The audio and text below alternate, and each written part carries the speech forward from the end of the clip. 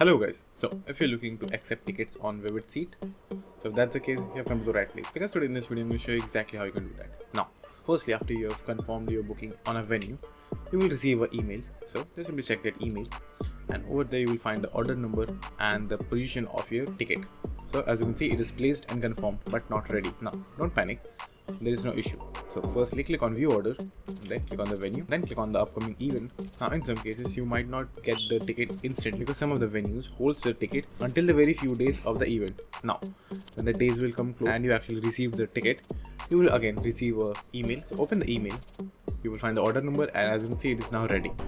So all you have to do is just simply scroll down, and over there you will find a clickable button which is access ticket from the app. Click on that, open the application, then go to the ticket section, click on your show, just simply click on view tickets, and there is a ticket. Now you don't need to print it out on a paper, all you need is your phone, so they will directly scan it from your phone.